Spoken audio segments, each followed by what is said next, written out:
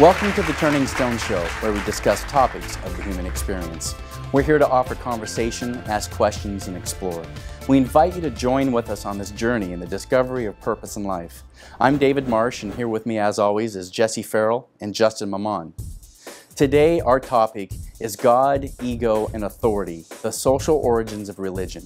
Our special guest is Barbara Mays. She's the author of the soon-to-be-released book, Seasons of Loss, A Walk in the Soul Garden. Barbara was in a religious cult for 22 years. Justin was raised in a conservative Jewish home. Jesse was born into a religious cult as the child of Barbara. And I was raised as a fundamental Christian in a white American household, taught to believe that Jesus was my substitutionary atonement that would allow me to be accepted by God, and if I didn't accept His sacrifice, I would burn in conscious eternal torment. We've put together a short video piece to start this conversation.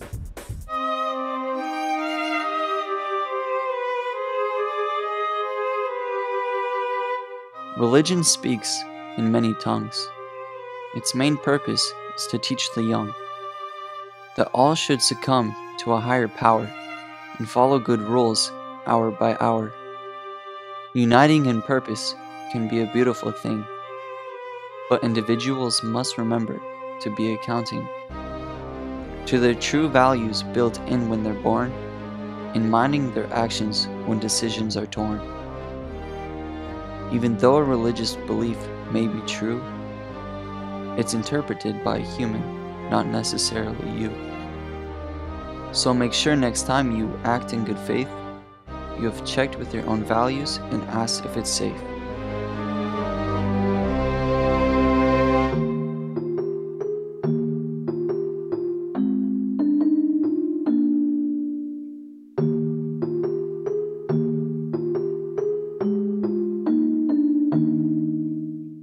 The social origins of religion. Barbara, you were in a cult for 22 years. Share with us your experience. At some point you were a young person, you were persuaded. Walk us through that journey. Okay. Well, I was raised in Christianity, and not just Christianity. I see Christianity in the spectrum of a pole. Pentecostalism being at one end of the pole, and Catholicism being at the other end of the pole. And so I was at the Pentecostal end of the pole.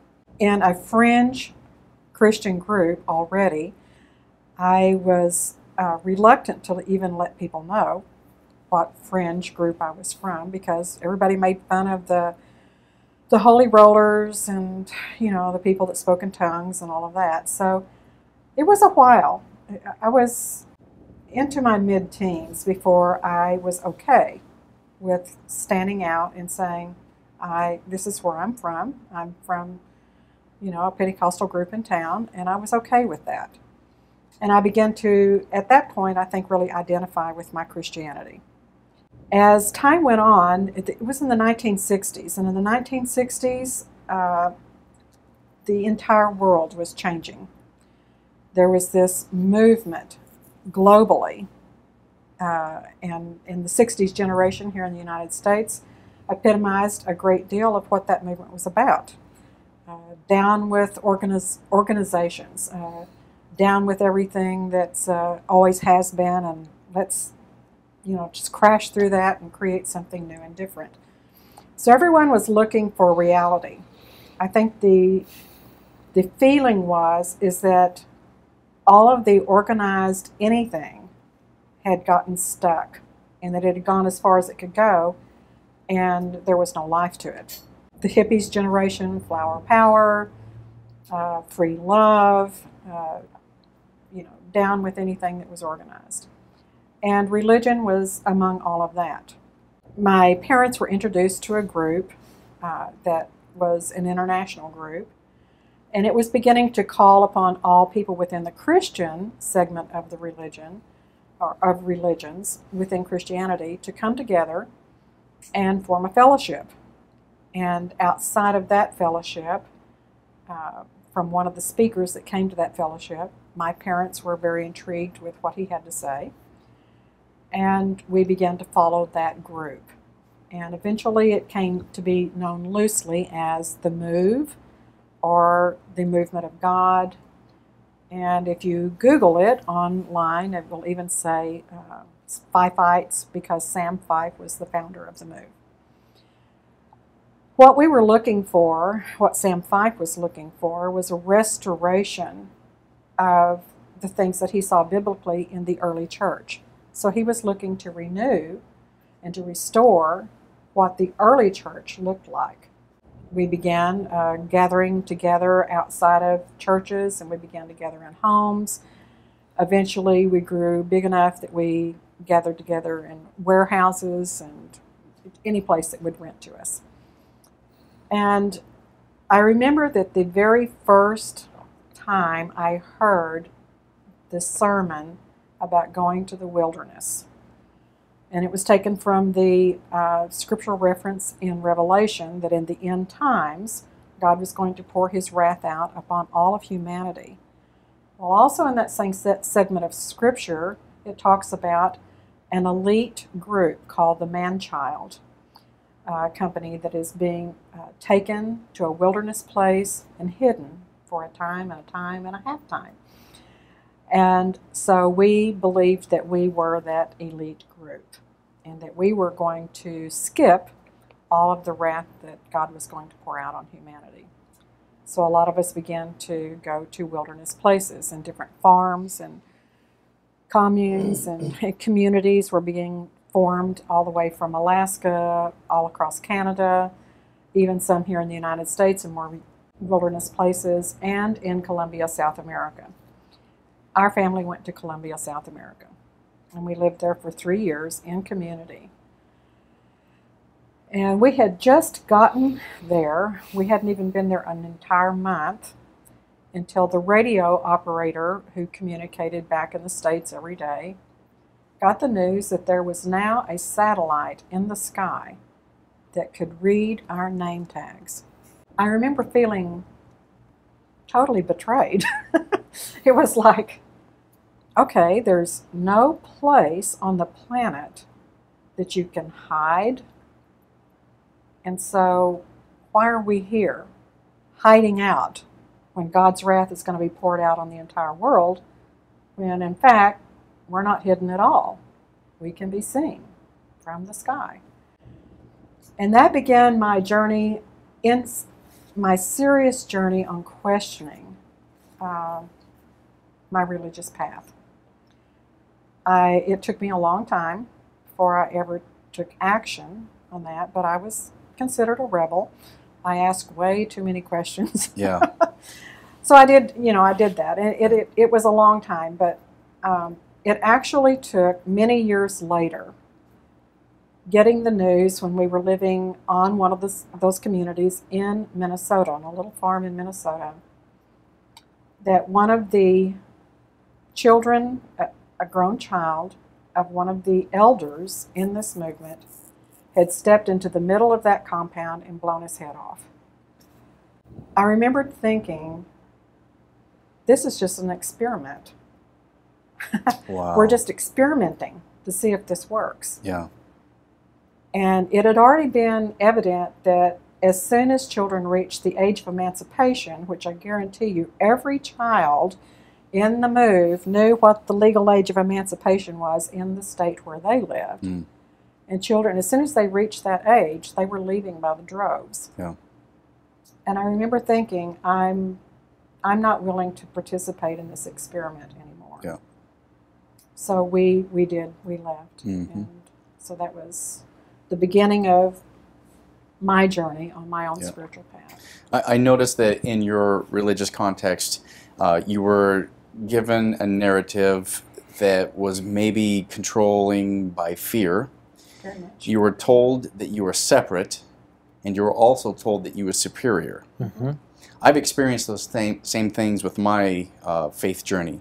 And now I didn't feel like I was in a cult where I was isolated or separated. I was in a fundamental or evangelical, go out and share the good news church.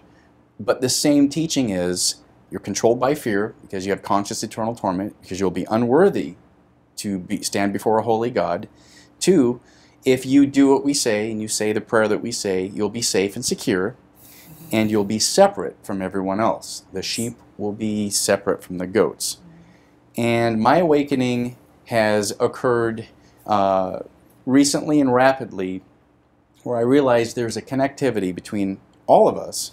After having read thousands of near-death experiences, I realized there is a purpose, a source, there is a love, there is a peace, there is a connection. There's a lot grander scheme going on here than I was given as a narrative, which led me to continue to grow and journey and search and just enjoy the process of waking up. And Jesse has been a large factor in that. I give you gratitude. I've enjoyed Justin's contribution and sharing his perspective with my journey and my growth. And it's been a process, and I've enjoyed it. Justin, share with us your perspective on this. Yeah, there's definitely a common thread. And I think Dave illustrated it pretty well. I grew up in a conservative Jewish family. I was born in Israel. Similarly to Dave, there was nothing extraordinary about being Jewish in Israel because, interestingly enough, Israel was formed as a political and religious state, which is kind of an interesting combination. The formation of Israel also involved, kind of a post-World War II safe haven for the Jewish people. So there's this high-level view of Judaism being the origin of the Abrahamic religions. The entire basis for all Christian and Muslim doctrine is that the Jewish people and the history of the Jewish people and the divine relationship between God and the Jewish people and the history and the story of the Bible, all of that is the basis for the continuation of that story into Christianity and Islam. So in that sense, it's kind of fascinating how the whole world, the three largest religions in the world, are connected by this one story. And here I am in this modern day time representing, I think, like less than 1% of the world's entire population. It's like 0.2%. And yet the fact that I'm Jewish is significant in some larger way than that 0.2% of the population that I represent. So the Jews as a people have a consciousness, have a history that is based in victim consciousness. It's kind of openly talked about that the Jews' entire history is based in persecution. From the biblical stories to modern persecution, it's the basis of our identity as a people is that we stick together as a tribe. We're not an evangelical religion. We do not try to recruit people into our religion, so we stay small in numbers relatively. And we have to maintain that integrity of our people by remaining distinctly unique through our rituals and our practices and the most important thing, our covenant with God. Now, all of that sounds really great, but when you look at it from a social perspective, it's like, okay, well, think about social groups, right? If I was sitting here with the three of you and I said, hey guys, I know that God created all of us and He loves us all, but I have a special relationship with God that you guys just don't have. Awesome. Don't feel bad about it. Yeah. It's not any slight to you. I didn't even decide. God did. Right? So there's an element to being Jewish of being like the favorite child of God. Yeah. If you're in a family and there's a bunch of children, yeah, and the parent has a favorite child, everyone hates the favorite child. Yeah. But Jesus loves all the little children of the world. Right? Well, I know you feel special, but because Jesus came and He was the Messiah, you're not special anymore. Now I'm special because I said the prayer that gets me into heaven. I get to live in conscious or in paradise while you're in conscious eternal torment because you didn't accept the word. So it's the common thread. What are you going to do? And so this is why our show is titled God, Authority, and Ego. Because the ego part of it is that the common thread in every religion is essentially, or at least in every theistic religion, is that there is a supernatural God, creator, father, usually, because most of those religions were born out of patriarchal culture. So they projected their culture onto God. And that there's a divine privilege in belonging to that religion, and that all other religions are false, because in order for one religion to be true, there has to be a counterbalancing false religion. It's the exclusivity. It's the exclusivity. It's getting into the VIP club. So as a kid, like Barbara, I asked questions. I'm like, this makes no sense. We live in a world where there's all of these people interconnected, coexisting together, and aside from our claim to this, I don't see any evidence that I'm superior to anybody else other than that I believe so. And then what does that do to my relationship with others? Socially, our desire is to belong. And so if I want to belong to the greater human community, then I don't feel like I can really do that, because I've already distinguished myself as being superior, and I can't belong if I'm superior. And then at the same time, if I want to belong to the Jewish community, which is my family, my neighbors, so forth, then I have to adhere to this belief. And so it presented a conflict for me. And especially if you start asking these questions and talking about it philosophically, and really using the critically thinking mind that we're blessed with, then you're usually called a self-hating Jew. You're shamed basically for critically thinking.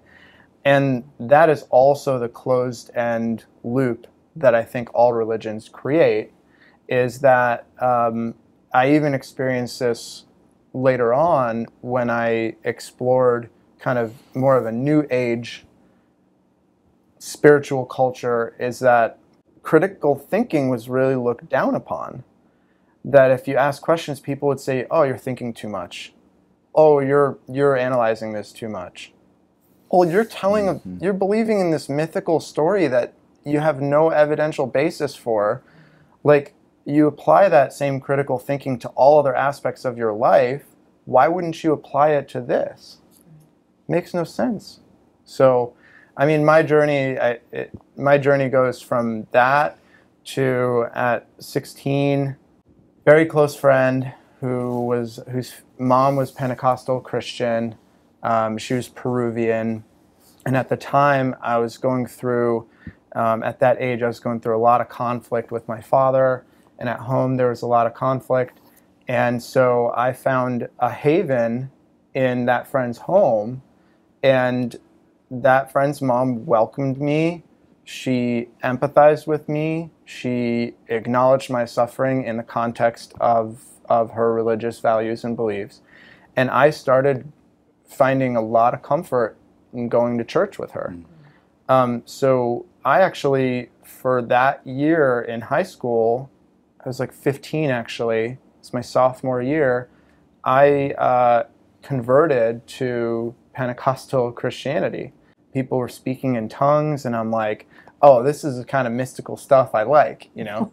But I was like really young, so it just felt like, oh, I'm finally breaking out of this box that I've been in my whole life. And then I realized all of this shit is crazy. My parents found out. I went to church one night in secret, and I came home. My dad was waiting in the driveway, furious.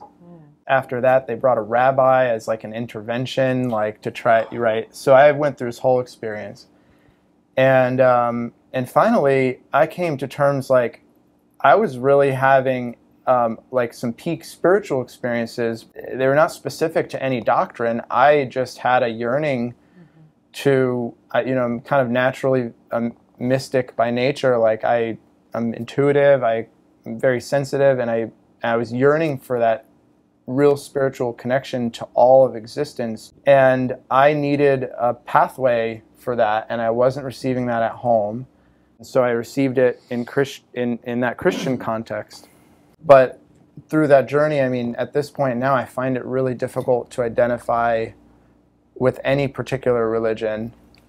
Jesse, give us your perspective. You've walked through the journey where you've been in a strong religious context to where you've put that behind you and you've been seeking the mystical, you've been seeking the transcendent experience, that touch of spirit within you with the divine, but not in a traditional sense of going to a house of worship, but more on a journey through spirituality. Share with us your journey. I would say my first kind of thinking about something's off here was when I was a teenager, and remembering that at that time the world was coming to an end about the year after I graduated from high school. Yeah. So there was no real concern. Does that correspond with the book that was 88 Reasons Why the World Would Be Ended or Jesus would come back in 88? I mean, I remember that. Yeah, and so I put no thought or concern into what my future looked like. I'm like, I don't need to worry about preparing for college or going to college. It's like, why do any of that? The world's coming to an end in a year or so. So that was it. Yeah. So I didn't even think it. And then when that came and went, I'm like, well, now what? And so I think it began, and then I think it was, you know, about that time I got married. And then I just started noticing my own energy and sensitivity, and noticing, like, I would think something. Actually, I would notice that I would see something, and then I would remember that 6 months ago or so I had thought that. Like, I started noticing my own manifestation and the power of my own being, power as a human being. And then it wasn't really until, I think, as I've shared before in another episode, where I was going through my divorce. I had no money, no food, no furniture. Kids were coming over for the weekend.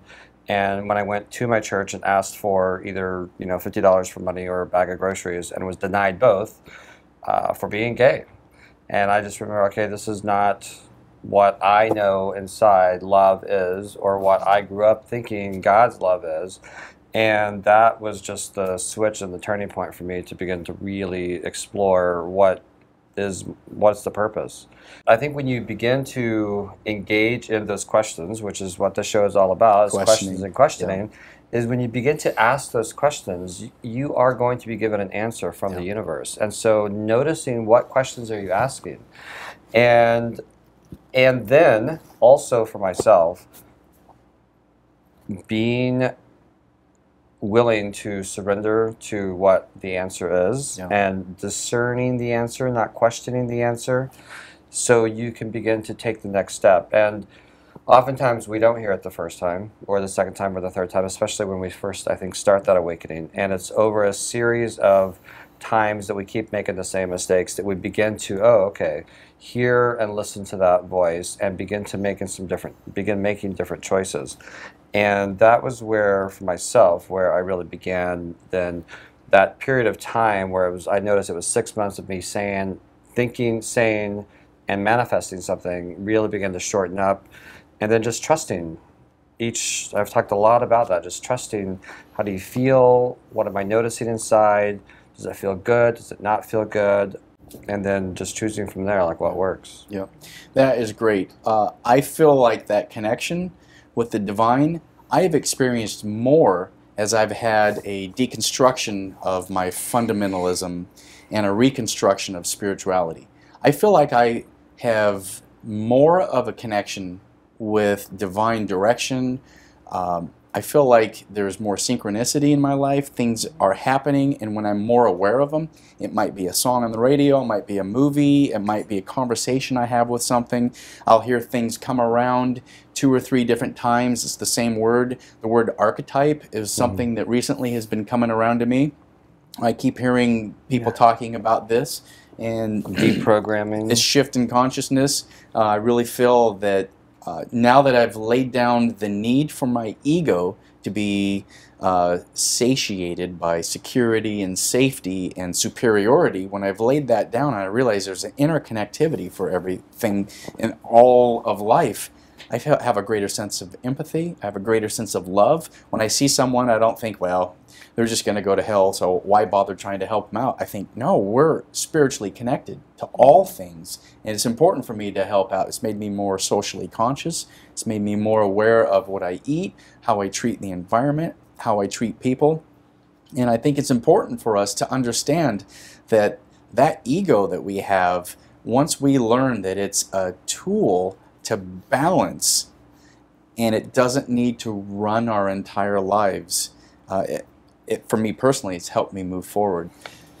It's also interesting as you're talking about that, like noticing the further you go along in that journey, that you allow others to be at whatever place they are in their own journey, and realizing that the more we give our opinions, and this is the way it has to be. We've talked a lot, like socially, like how much politics and things like that are, is that those are all coming from fear and judgment, and the more we can practice recognizing and being conscious of everyone is on their own journey, dealing with whatever their experience is based on what does their soul need in this moment of time to be fulfilled in this lifetime. And that's going to change from moment to moment, as well as person to person, and experiences and cultures and different things like that. That's why you were born in America and you weren't born in India. Otherwise we'd be having a completely different conversation. You chose to be born here to experience being a white male Christian, instead of being born in India to be raised very, very different than you were raised here. And so it allows us to give space for, empathy for, and compassion for where everyone is in their own journey. And at the same time, I think recognizing that connection that we all have, and then coming from a place of love, noticing that we are all connected. How can I support you in your journey? How can I make a difference for you, rather than forcing it upon you?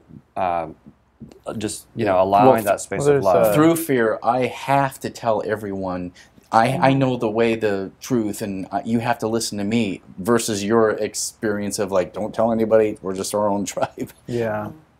Well, I feel like there's part of the show title and part of this topic revolves around the social origins of religion. So we can talk about religion as a set of doctrines. We can talk about it in the context of being divine communication from God, or divine order.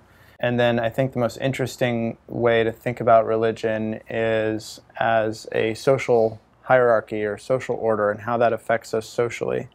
One of the things that you notice about human beings is that we are social creatures. We function in social hierarchies, and whether we admit it to ourselves or not, we need authority, different levels of authority within our society in order to feel secure.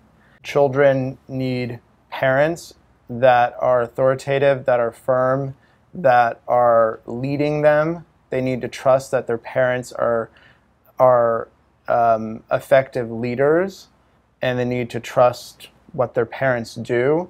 And there's a sense of security in submitting to our parents' authority when we're younger.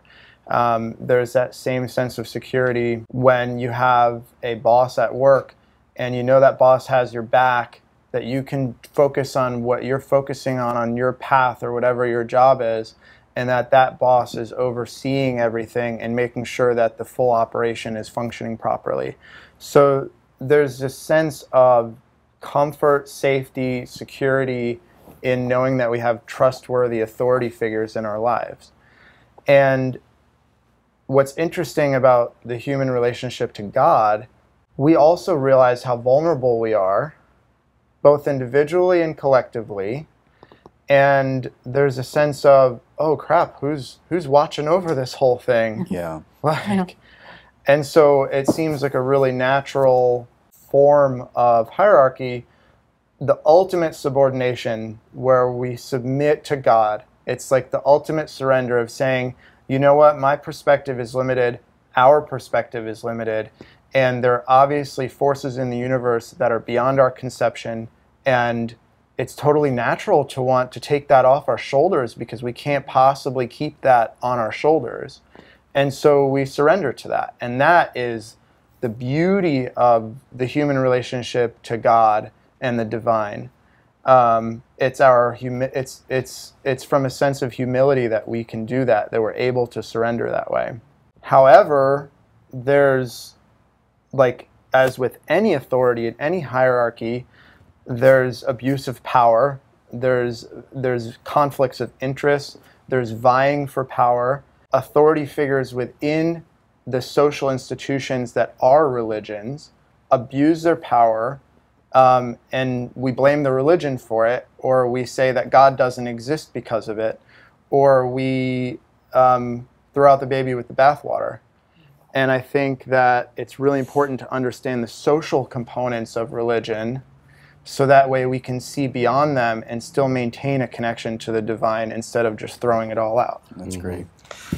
I'd like to hear, based on kind of some of the information we've had, so what would you like to add to that? And well, I was just thinking, you had a lot of history and research around religion. And I was just, I was listening to the word intuition, the word authority, submission to God, all of that, and I was thinking, even after I left the movement, it was a long time before I left religion, because it was all I knew.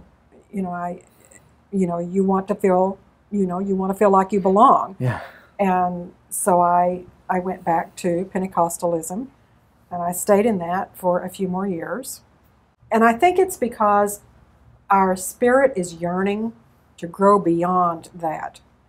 But we will just stay in the nest for as long as we can because it's safe there. Yeah. And we're a little afraid to jump out of the nest because we don't really, it's unknown.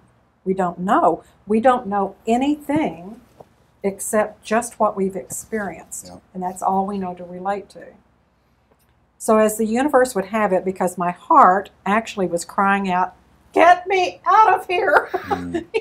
There's got to be more. Yeah. And so as the universe, was meeting that need that I had. And the question that you were putting out there. And the question I was putting out there. I've had my final bad experience within religion. And it was so horrendous. It was supposed to be in a counseling session. And I felt so violated in that counseling session through a prayer that was supposed to cleanse me of all the stuff from my past. At the end of that, the counselor said, "Well, that's the end of this session. You can set an appointment to come back for the next session." And I said, "I'll call you." Yeah.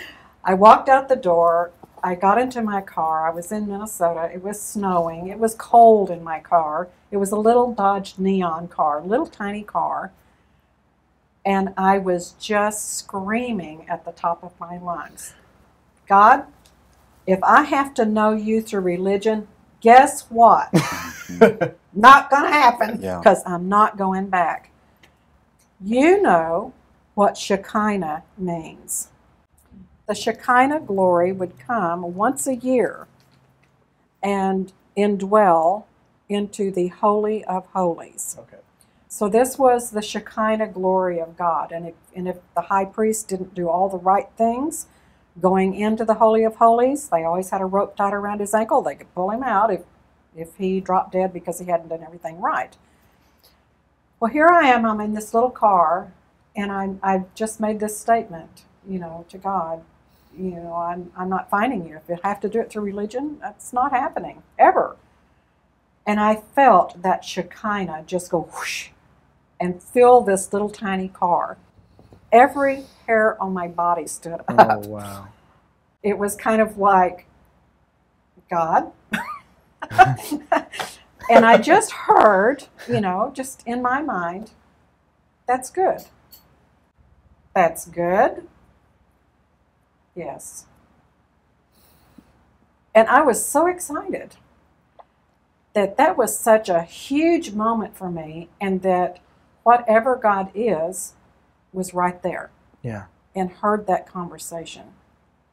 The very next day, I went to the public library and checked out 26 books on the origins of religions, all religions. Fascinating. I came home that afternoon with all of those books, and as was my custom within Christianity and all religions, I laid my hands on those books and I prayed. And I said, God, I'm not seeking to disprove you. I'm seeking to find you. Yeah. Understand. Outside of what man says you are. Who are you? What are you? Show your face to me. And I saw a vision. Now, it was one of these Technicolor visions, so it was kind of like on a TV screen.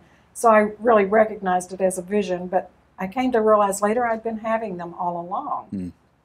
And I had this vision, and I saw the scene from The Wizard of Oz where they're all standing in front of the big head the first time. And Toto, he's not afraid, so he goes and he pulls the curtain back, and there's this little old man, and he's cranking out this image, the head. Mm.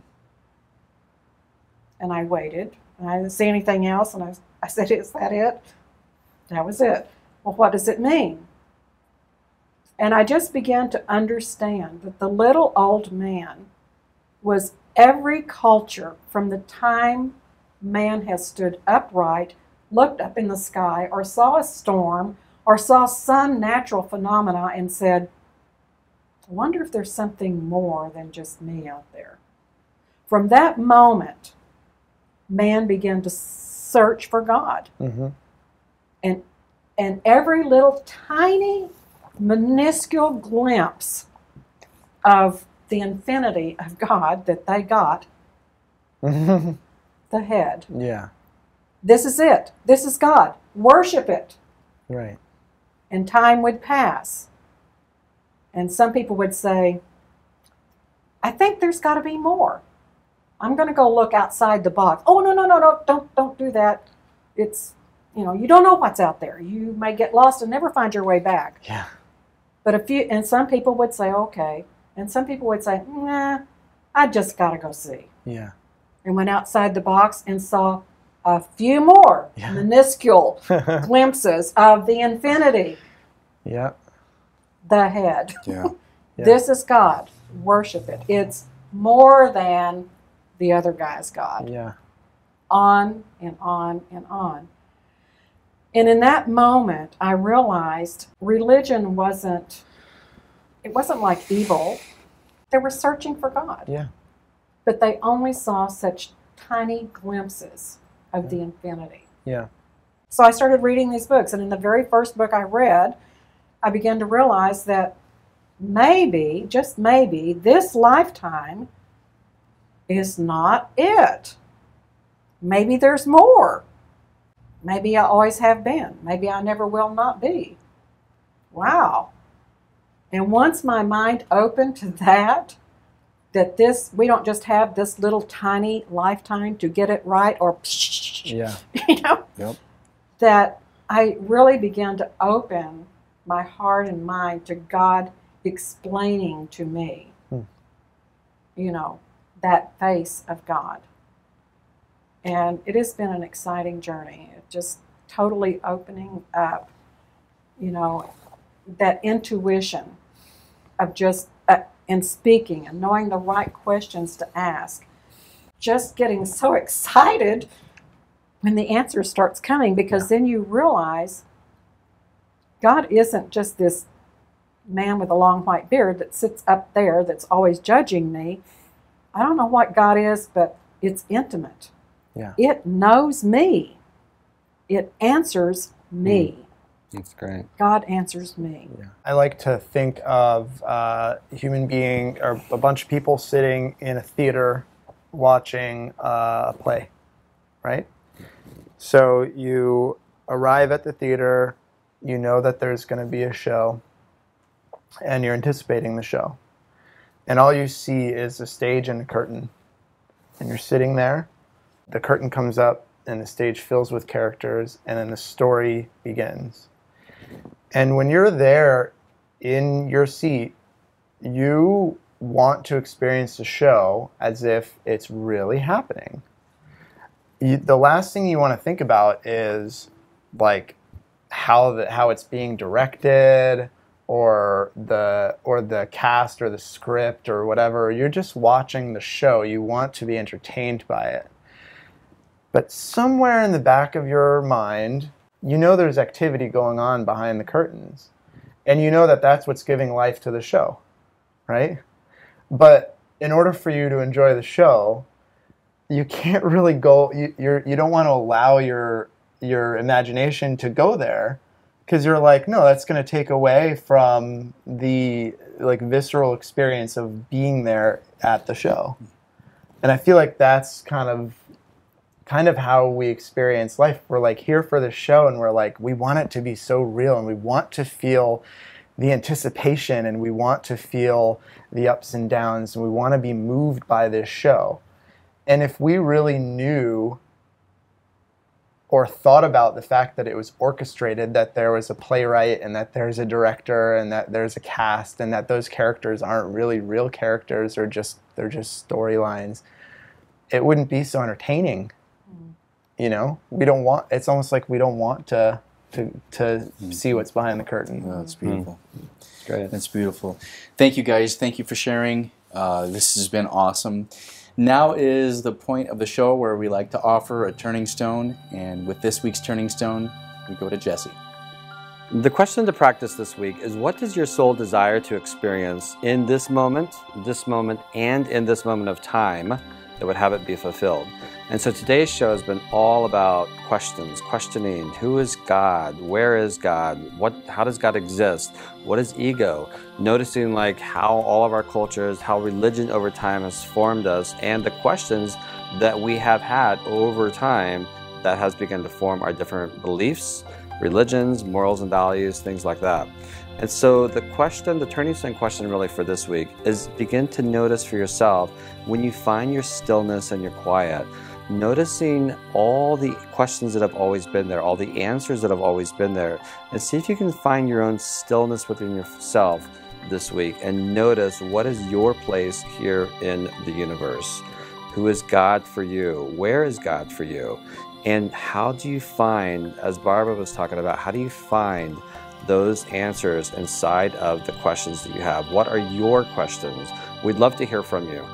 Again, this week, have an awesome week and begin to listen to that stillness and find yourself and your soul within each moment of time this week.